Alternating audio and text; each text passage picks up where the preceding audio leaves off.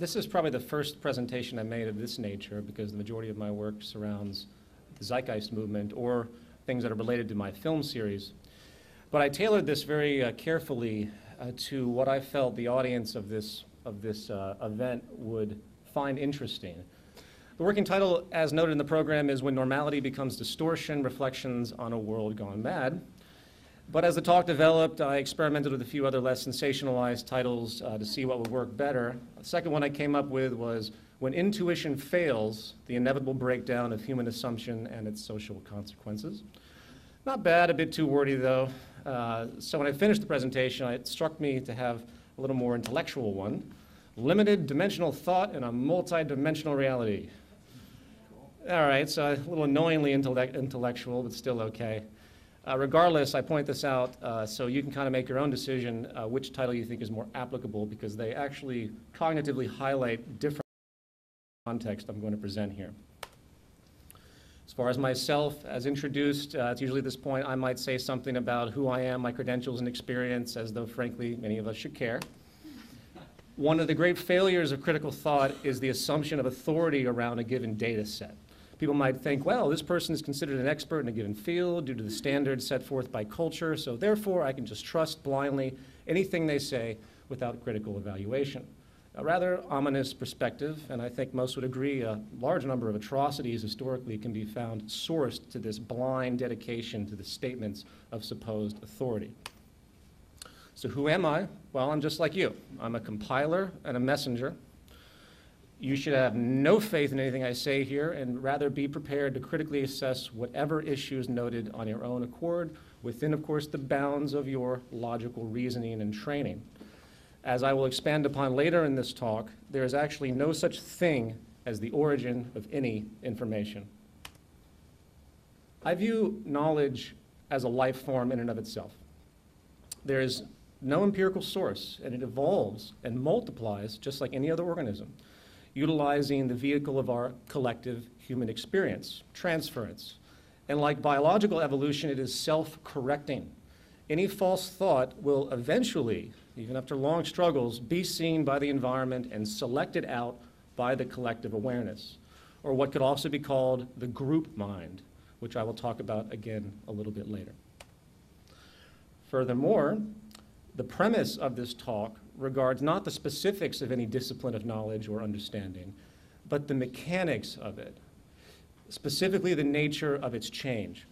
I'm less interested in what people think and more interested in how they came to think it and how they maintain it as valid. This talk will not only consider such frames of reference, as they're often called, frames of reference individual people utilize to generate and support their decisions and beliefs, but also the larger order institutions that arise from those referential assumptions, once they are shared by a large enough group of people to hence define social normality, which of course is the status quo that we all know.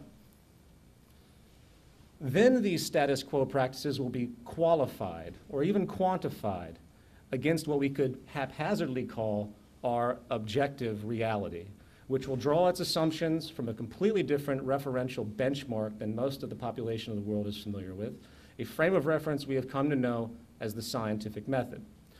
Now, you'll notice I said haphazardly term an objective reality. Why? Because the concept of objective can only be hyperbole, right? How could we possibly be so arrogant to assume at any point in time in human history that we have ever been empirically right? It simply hasn't happened yet if you take the broad view. It wasn't until the past couple hundred years that the scientific method has barely been taken seriously with respect to human affairs and society. And what is the core mechanism of the scientific method really? Self-correction. Self-correction through testing and logical calculation and hypotheses. The self-correction attribute of science is what enables its evolution. There is no recognized phenomenon that isn't undergoing a constant change of definition as the evolution of knowledge continues. Truth itself is an emergent distinction. It's not a noun, it's more of a verb, which constitutes an approach towards reality, but never ever getting there. That said, it's obvious that we're doing something right, you know. The fact that this building we're in hasn't collapsed upon us means we have been able to come in harmony with some kind of natural physical law that exists beyond our control. The fact that we understand to a certain degree how our bodies work, creating, say, medicines that can help us in positive ways over statistical time, shows that we are indeed in some kind of alignment with what we call nature, as opposed to blaming our sickness on gods and demons as we did in the past as this organism of knowledge continues to evolve. There does seem to be a pre-existing logic, and this is important to note because people take this for granted, a logic, in fact, which dictates our reality and doesn't give a damn what we think of it and impose upon it. It appears we can either be vulnerable and align as best we can and engage this harmony, or we can walk against it, fight it to our personal and social disadvantage. The unfortunate thing is, as I will continue to address later in detail, our basic social construct as a whole, top to bottom, along with the dominant human values inherent to it that support it, appear to be firmly walking against the natural order that exists, that we are slowly discovering, becoming more and more decoupled from reality, as it were, and hence really our life support. For the sake of argument, I would like to quickly reduce human perception to two basic modes of operation: emergent and traditional. Today, the traditional element is clearly the most dominant. It's the cultural zeitgeist, if you will, no pun intended, is always based on institutions that are tending to perpetuate themselves, non-emergent thought processes and their consequences. Why? Because, well, they're forms of psychological security, aren't they? They're also forms of financial security. Our whole society is actually based upon institutional self-perpetuation, whether it is the preservation of a political administration, a corporation's market share and hence dominance, or say even a religious demographic. In fact, the traditional notion is so powerful that the very act of questioning is often met with disdain in the culture today. Some, in their defense, have even gone so far to suggest that all beliefs and values must be equal and respected, and they must be tolerated in the same element of quality. Is that true? Are all values equal? Does everyone have the right to believe and hence act upon whatever they choose? Are we all to respect everything others want us to? If I put a gun to your head and have the value and belief that you should die, is that acceptable to you? Are you a bigot for not allowing me to express my freedom of belief? Obviously, values are not equal. Some work and some don't. Or more specifically, some represent a closer approximation to reality and others do not. And the farther those values are from this natural order, the more destructive they often become, not just to the individual or group, but to all of us as a collective society. And there rests a distinct social imperative that is often ignored or feared. The taboo associated with challenging what others think under the still convenient notion that all values are equal is simply not tenable. You are, in fact, partially responsible for the thoughts and values of others, and they are, in fact, responsible for yours. There is nowhere to hide from the collective consciousness. And an underlying thesis of this presentation is that until a human society is able to find and share a basic, common, working, responsible, near-empirical value set, we're basically doomed. My hope here, in turn, is to generate a personal and social reflection, if you will, with respect to what you believe and why, eventually to be framed within the social context I keep alluding to. It will be argued that the failure of emergent perception to be open and listen to the world we live in rather than impose upon it, with these traditional assumptions we blindly hold as empirical, is the psychological root of the problems we see in the world today, environmental, social. It is a value system disorder that is continually created and reinforced by the social system we inhabit and share ideologically. And if uncorrected, it could lead to the collapse of human society as we know it today. A collapse, by the way, which, if you're paying attention, is accelerating right now across the world. Fueled again by a set of detrimental perspectives that go largely unrecognized, like cancer cells go unrecognized to an immune system. In 1884, a unique book was published called Flatland. And apart from some very clever social commentary, the work gave a perspective of what it would be like to live in a two-dimensional reality, as opposed to the three-dimensional one that we share. One could go left and right, forward and back, but there was no such thing as up and down. Perspective was hence restricted. And if something from the third dimension was to come and visit this two-dimensional reality, the perception of that object would be confined to the properties enabled by the two-dimensional view.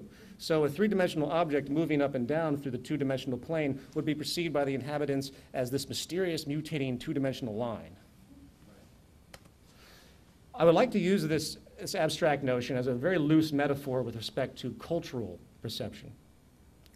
What if those in the two-dimensional flatland had actually always been in the three-dimensional space, but their frame of reference was so limited by the tools of measurement they had, their experience so consistent with the two-dimensional world, their associated values so ingrained and stubborn as generations passed, that they were simply unable to reconcile its presence, even though it was obviously there. They might have even established whole philosophies and institutions based on the appearance of their world, perhaps the Church of Squares, or linear economics, or the party line of politics. But as time went on and their tools and education grew, the consequences of their perceptual folly started to manifest, and the beliefs and institutions they had created started to draw confusion and disorder as a natural evolution. And they might have thought, how could the very fabric of our assumptions that we all share of this reality that seem correct and almost provable over long periods of time, how could they actually be wrong? Around 200 BC, a Greek mathematician named Eratosthenes estimated the circumference of the planet Earth, likely the first mathematically to solidify that it was truly round and not flat. A rather dramatic finding since, well, it certainly looks flat, doesn't it? In Psalm 93 of the Bible, it states that the world is firmly established, it cannot be moved. And in another passage, it states the sun rises and the sun sets and then hurries to rise again. Well, that would make sense too, wouldn't it? After all, when you look at the sky, it appears to be moving around us.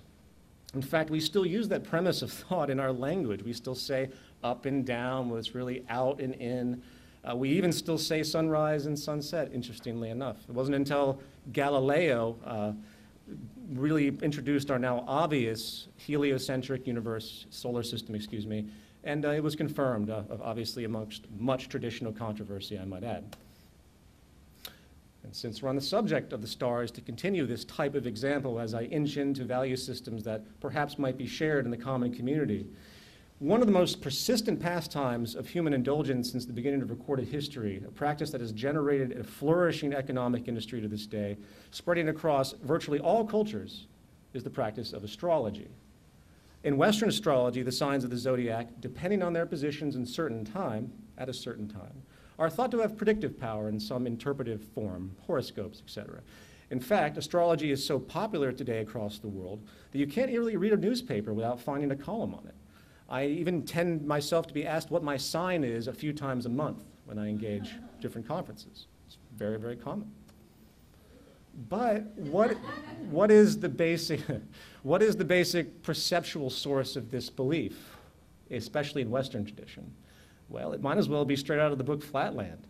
First of all, the view of all constellations are seen as two-dimensional, yet the luminance of those celestial bodies that make up those forms are actually distributed across vast distances in three-dimensional space.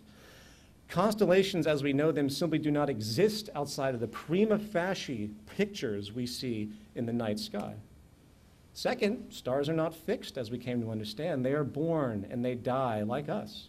It is the illusion of permanence given our very, very short duration on this planet in regards to human evolution and cosmic time that we think these 2D pictures will be the same for eternity, holding hence empirical value. Third, to reintegrate the 2D flaw, if you will, it's only a fixed perception from the planet Earth. If we were viewing these same stars from another side of the Milky Way galaxy from a different angle, they would not represent anything close to the forms we see from here. So despite the popular culture's interest, which is actually quite romantic, I have to admit, given the deep yearning to understand our place in relationship to the universe, relationship, by the way, which is the most common definition of spirituality, we are only left, however, to realize that in what I will call the expanded dimensional reality, debunking the limited dimensional perception, no different than the surface thinking the world was flat or the sun moved around the earth, but yet most today won't argue those facts as adamantly as they will argue their belief in astrology. Another example of this limited dimensional perception comes from the cultural characteristics of the period of origin of certain ideas. Just as the constellations still today are recognized for their names after spoons and ox carts and scales and common animals, as opposed to space shuttles and TVs and laptops and smartphones, the projections of thought of any point in time can only reflect the state of knowledge at that point in time. It's a dead giveaway. The traditional religious systems of belief, for example, contain the rhetoric not of an advanced technological society or a society of advancements in, say, civil rights or advanced medical treatments. No, it contains the period-based cultural values that occurred thousands of years in the past. Did God invent man or did man invent God? Do the depictions of monotheistic gods appear like us? Why do they? Why do they appear like us? Why do they have tempers like man? Why are they emotional and judgmental and volatile and retributive? Why is it that monotheism is common to desolate desert cultures, while polytheism is common to lush, diverse rainforest cultures? Is it random chance that nearly all the early gods of Greece and Egypt actually related to natural phenomenon? The sun, the moon, the stars, the ocean, water. It's almost as though the minds of those who created these stories and ideas were trying to figure out what the natural world was and what it was doing, and they could only impose their culturally specific ideas upon them as the organism of knowledge continued its evolution. Why are the gods in traditional African religions black and the gods of the West white? Why are the gods of patriarchal societies always male? And why is it that people born into cultures that support these beliefs tend to perpetuate them? How often do you hear of an Arab person born in a Muslim culture magically becoming Jewish as a child? I'm sorry to stand in what could be a controversial opposition to the beliefs of what are really billions of people that ascribe to, say, astrology or theistic religious belief. But when the perceptual context of origin of these belief systems are taken into account, we find a clear, limited dimensional perception, cloaked as relevant through traditional perpetuation, denying the emergent nature of our reality. And this leads me to the true focus of this talk, believe it or not. For the limited dimensional perception, I apologize for the kind of annoying techno jargon, but it's the best I can come up with. This limited dimensional perception I speak of is not limited to these obvious examples. And the very fabric of modern society with respect to our economic, legal, and political system is no different. Not to mention the vast number of contemporary value distortions that continue to masquerade as viable, applicable, and hence normal. How many people here are Republicans? How many people here are Democrats? How many people are Republicans and don't want to say it? How many people here are independents?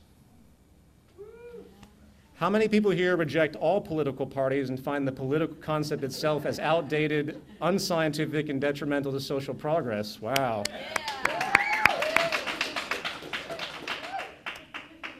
All right, let's try another one. How many people here are capitalists? How many people here are socialists? How many people here find such notions to be equally as outdated, arbitrary, and useless with respect to truly efficient economic management? Thank you. Just as people are born into a culture that supports traditional religious belief, tend to conform their values and perpetuate those values without critical thought, so do almost all of us when it comes to our modern social institutions, which we think are intellectually viable and separate from the religious dogma. Let's take, for example, government and politics.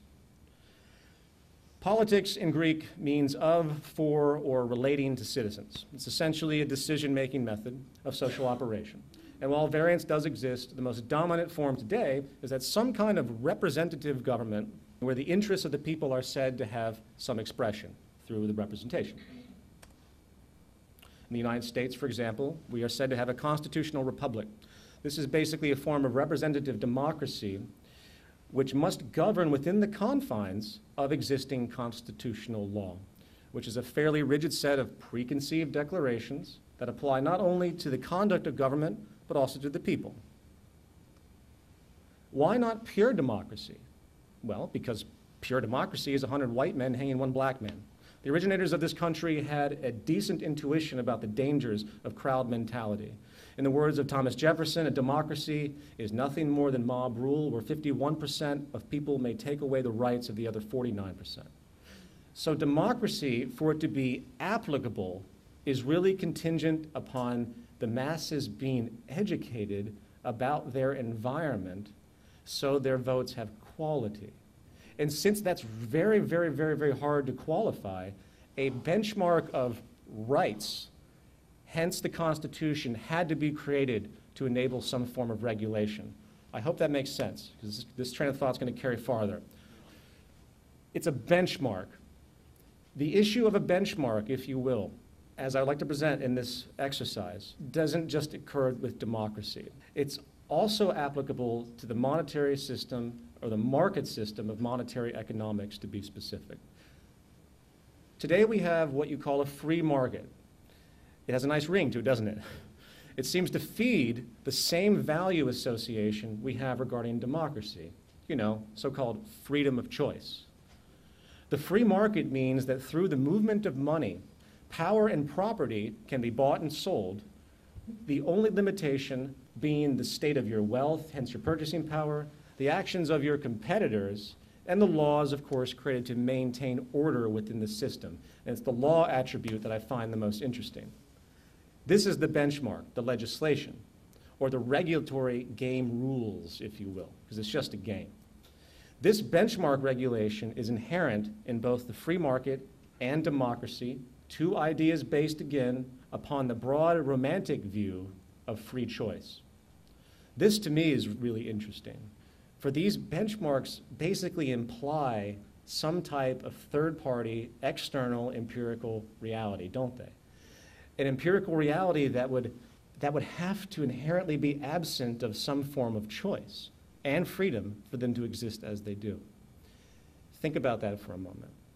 It's a contradiction, and this contradiction can be seen as an influence coming from, in my view, the new emergent understandings that arise through the evolution of knowledge. New experience-driven information trying to self-correct prior beliefs through trial and error or through intuitive step-by-step adaptation. In other words, the very foundational premise of democracy and the free market as far as theory is intrinsically flawed, obviously. Something is missing, or many things are missing, because it can't work on its own. It requires influence of a third-party decision process. Democracy is contingent upon an informed public along with certain ever-present rights, which are essentially there because it is assumed that the public doesn't know them, but they should. Likewise, the free market requires third-party rules to maintain order, rules which often, for example, demand certain environmental safeties, pollution protocols, basic efficiency protocols. You know this. I mean, we all know that the system as it stands in the free market, left to its own devices, would use up just about everything, as I will allude to here in a little while. The system can't stand on its own. It will self-destruct. Put another way, these rules are needed to protect the free market and democracy from itself. Otherwise, again, they will self-destruct. As an extended example, if it wasn't for the regulations existing against, say, corporate monopoly, the world would have been taken over by one corporation a long, long time ago. Despite the statistically void, utterly false notions perpetuated by economists that the more free the market, the more efficient, free market competition is one of the most hegemonic concepts ever invented. While mob rule democracy, again continuing our comparison, can generate mass irrationality with no basis in reality, if not properly collared through rights and education. Sorry to drill this in, but it's very important. By the way, I suggest a book called The Crowd, a study of the popular mind. If you want to read about how crowd mentality can override independent thought in a very caustic way. It's well documented that people lose their objectivity and lose their sense of control when involved in mass appeal. And that isn't just, say, for a soccer riot. It happens through the media. It happens through many different forms. So then, what is this benchmark that we keep seeing? What is really being referenced in the broad view? Using the example of rights for democracy and regulation for the free market, what do those two issues really reach for? It reaches for the natural order, or more operationally, scientific causality. That is what is breaching through the concrete. The most dangerous value we can have floating around the culture today, and I hope everyone can really listen carefully to this, the most dangerous value we have floating around the culture today is the idea that any of us have freedom of choice or the right to our own opinion, especially when it comes to issues of human survival and sustainability. We cannot choose, we can only align if we wish to survive and prosper. Period. There is simply no such thing as freedom when the benchmark of scientific causality is brought into the equation with respect to any action or goal. The only caveat is the emergent uncertainty of the evolution of knowledge, which again does require a threshold of flexibility. Why? Because again, we don't know everything. But we do seem to get closer and closer to more empirical understandings as time moves forward. Is there really any freedom to how we organize our economy on a finite planet if the goal is to create the most efficient, sustainable means of production, distribution, and regeneration? No, there isn't. Industry is a technical process, a calculation problem, where the variables of human needs, physical science, and earthly resources are brought into a single regulatory equation, if you will. The properties of our resources can be scientifically quantified now, strategically assessed as far as their purpose, strategically oriented as far as the design in the most logical manner, distributed through the exact same logic of pure efficiency. We have globalization on this planet. What the hell are we doing? We're taking stuff from all over the world, exploiting labor, moving it around, wasting tons of energy, when we could easily develop production methods in local communities where you save X-fold amount of energy. The distance between elements moving is X-fold less. It's insane. But yet, the system perpetuates that. But that's for a larger order subject that I don't have time to go into. We could strategically orient industry, and it's self-evident as we do based on the physics of our reality and where things are. We could enable an efficiency never known before. It becomes self-evident. And why would we possibly, with regard to sustainability, want to do anything less? As counterintuitive and culturally obtuse as it may seem, there is no freedom or opinion in our technical reality. There is only the most efficient way up until now, and the rest is simply inefficient. The definition of economy in Greek means management of a household. A reduction of waste and maximized efficiency is inherent in this premise. Is this the way our current free market system is operating? Well, let's take a step back again. What drives a global economy? Consumption, and the more the better. More consumption means more jobs, better GDP, and hence enabling more consumption through purchasing power that's enabled. Is that efficient? Shouldn't preservation and reducing waste be the basis of an economy on a finite planet by definition? How can an economy based on the need for constant growth and turnover, and even an economy based on constant need for employment, be economizing anything at all? Then there's this thing called cost efficiency. Cost efficiency demands cutting expenses to remain competitive in the marketplace. Every single product created by any corporation today, without exception, is immediately inferior by design. For the market requirement to cut creation costs in favor of lowering the output purchasing price to maintain a competitive edge automatically reduces the quality of any given item by default. It is impossible to create the strategically best, long-lasting anything in our society, and this translates into outrageous amounts of wasted resources. Likewise, the same mechanism is also reinforcing environmental disregard, depletion, and pollution. Everyone's trying to save money. Why you think they're going to really care about the environment? The logic is against it. We see this constant in the world today among many, many other issues I could list.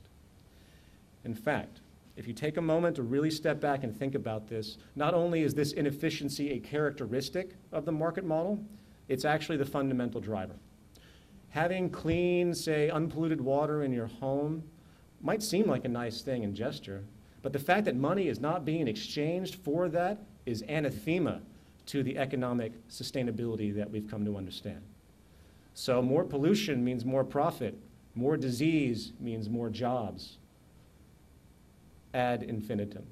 In fact, I would go so far to say, as pointed out here, that sustainability, efficiency, and preservation empirically are the enemies of our economic system, and that's unfortunately the firm reality. Those out there who talk about a green economy or the like, as though there's such a thing that could possibly exist in this system, posing solutions within this structural order, such as renewable energies, energy credits, carbon footprint stuff or the like, they are not understanding what's actually at work here. You cannot have a true green or even close to whatever you would consider a sustainable economy in the market model of economics. It is technically impossible. The system would fail if we ever wanted to operate on a truly technical, sustainable level, for the system is in fact fueled by the exact opposite set of mechanics. I would even go so far to challenge, for those out there that basically at this stage are not in favor of the complete abolition of the market economy as the solution to the destruction of our environment, not to mention the collapse of the social order itself we are seeing, while working to replace this system with a truly technical approach for resource management, proper scientific allocation, seeking the highest level of efficiency possible at every turn in production and distribution, for maximum sustainability, which is a technical distinction, including proper allocation of labor and everything else, you're really just engaging in patchwork. It's not going to do anything in the long run. And we're wasting time because time is literally running out. This, again, coming back to my premise, is the result of our limited dimensional perception. We have based our economy on outdated notions of human behavior and convoluted notions of supposed freedom and ignored the true technical reality, true environmental reality that actually supports and sustains our lives and creates good public health. This realization that our true economic benchmark is science, and hence the self-evident calculation requirement needed to streamline our efficiency, inherently voids the entire basis, again, of free market economics itself. I can't reiterate that enough. For it simply makes zero technical sense scientifically and is, in fact, provably now working against our survival and accelerating. Coming back to politics, let's take a quantum leap outside of our traditional assumptions for a moment. What does the political institution and hence government really do? Why do we even have it? They work to compensate for the inefficiency of the economy. That's it. That's the only reason they're there. When people are not getting their needs met, they often resort to so-called crime. So government invents laws to silence those victims of the economic efficiency. Likewise, if we need resources being held in another sovereign nation, aka region of the planet, and we are not economically getting along with them, we engage in war to steal those resources, not to mention protect ourselves from others who might want to steal ours. There is no war in history that has not been based upon resource acquisition or protection. Likewise, the world's divided into gangs. You ever notice that? We still have these things called countries. We still assume a socially Darwinistic pretense with the very existence of these nation states, not to mention the divisive, patriotic value distortions that are born out of it. Here, once again, we have the limited dimensional perspective clashing with an emergent multidimensional reality. Are countries relevant in technical terms? How could we possibly define them outside of our opinions? A, all humans share the same basic needs. And B, the resources that we all need have no idea what a country is. And they are dispersed everywhere on this planet in one single unified ecosystem.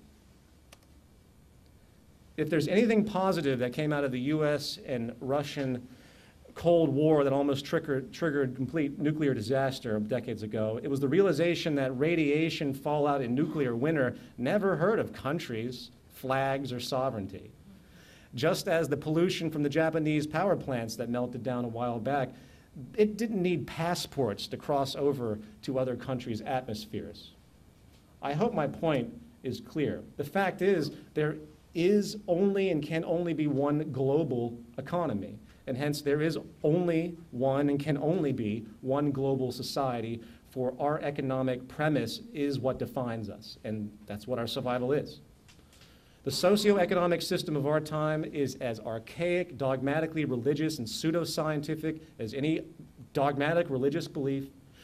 They are completely decoupled from the benchmark of our scientific emergent reality, which is being denied, held in place by traditional, non-emergent institutions, which, mark my words, will be what destroys life on this planet as we know it, if the multidimensional reality that is springing up is not realized and brought to the surface quickly.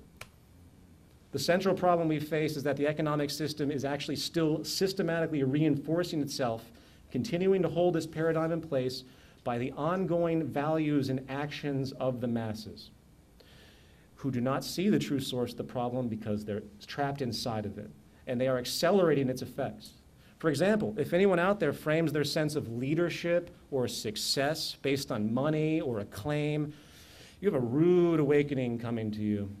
In fact, I couldn't help but notice reading the pamphlet of all the well-meaning presentations in this event, and they seem to frame things in a very similar way as far as the way they orient themselves in this system. And I don't blame them and don't put them down, but I hope this definition can eventually change. What is true success? Is success how well you manage your company, sell a book, gain a profit, or anything that engages the current socioeconomic paradigm? If you agree with what I have just described with respect to the economic system, those focusing on short-term material success might very well be assisting in their own long-term failure and demise, for they are only perpetuating a detrimental social system in the end that, as I said before, will get the best of all of us if it isn't stopped. Shouldn't true success be your ability to adapt to the emergence of new information? Improving your relationship with the natural order benchmark that we've spoken of? Is there really anything else that can possibly define success in the broadest possible terms? Proper alignment with whatever reality happens to be, advancing itself and you being with it? Do our relationships and marriages and bank accounts and even our children, our status, our acclaim really mean anything when it's stepped back to the larger order of what it means to relate to the world that you live in? There's a common term we frequently hear these days, corruption. It seems to be all over the news and you can't possibly escape it. How would you define corruption broadly? I would define it as the initiation or support of deprivation, exploitation, and/or abuse, either social or environmental. If this definition is accepted, then it is logically correct to say that all acts of commerce are inherently corrupt. If you define corruption as deprivation, exploitation, or abuse, every time you mark up a value on a good you sell or cut corners to save money, you are engaging in deprivation, exploitation, and abuse by its systemic causal effect and intrinsic rationale. That is the behavior our social system requires to continue. And that distortion is currently masked as normality. In conclusion, and as a final rogue example of this limited dimensional perspective, meeting an emergent, multi-dimensional reality that is forcing its hand, there is no you and there is no me. We live in a world which assumes division. Why? Because that is what we perceive with our five senses, limited sense organs. But molecular study has proven the opposite. It doesn't see it that way. There is a perpetual ebb and flow and exchange of molecular data constantly happening within you and outside of you, interweaving with your environment at all times and many levels. Concurrently, our life support is explicitly symbiotic as well. We need resources to live, and hence the connection to our evolutionarily adapted habitat that basically created us over generational time. There's absolutely no disconnect. In the words of Jacques Fresco, you don't see the plug up our ass, but it happens to be there. And then we have the knowledge level as well, as I alluded to before. We exist in a group mind. Newton did not invent gravity, just as Einstein did not invent relativity. For him to do so, he would have had to invent the whole of mathematical development since the beginning of time, along with all the tools and supporting provisions and everything else that comprised his state of knowledge naturally at that point in history. Every word coming out of my mouth has been learned.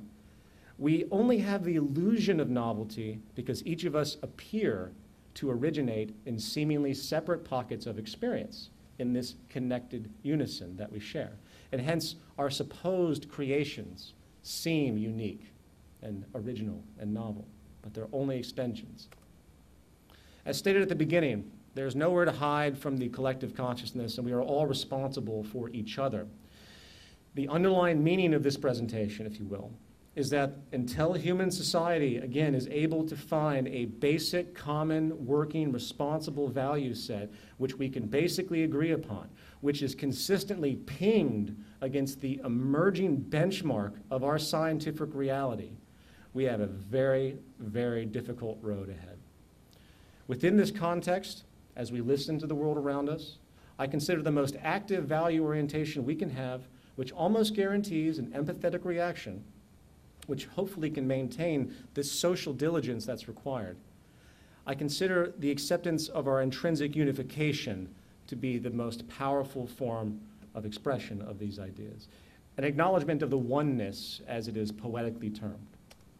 This oneness over division value seems to be the ultimate example, at least this point in time, of our limited dimensional perception being overcome by the multi-dimensional reality. And if properly understood, there could be no basis for war. There could be no logic for greed. There can be no such thing as inefficiency and waste, no basis for poverty. There can't possibly be class.